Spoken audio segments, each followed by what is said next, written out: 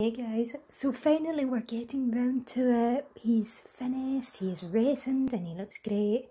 So, as promised, I said I had a real treat for you guys, and I do, because for his stand, I am busting out my brand new fancy wancy 3D pen.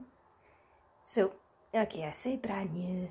I've had it since 2018.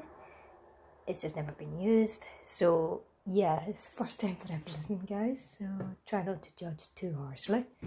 Now, it goes without saying, please be careful with this because it does get very hot.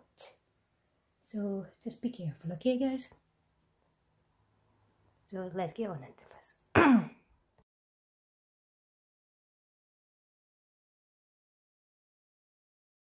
Okay, so there's room for improvement. There's definitely a lot of room for improvement.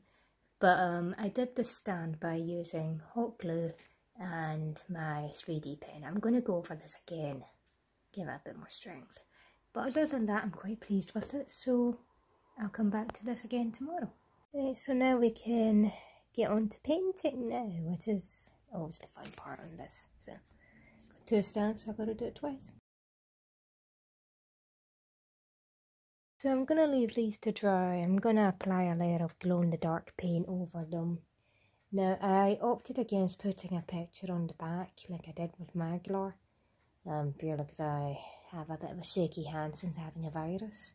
So, I just wound up painting them. I'm going to apply some glow-in-the-dark paint, and then I'm going to get them off to my friend to coat them in resin for me.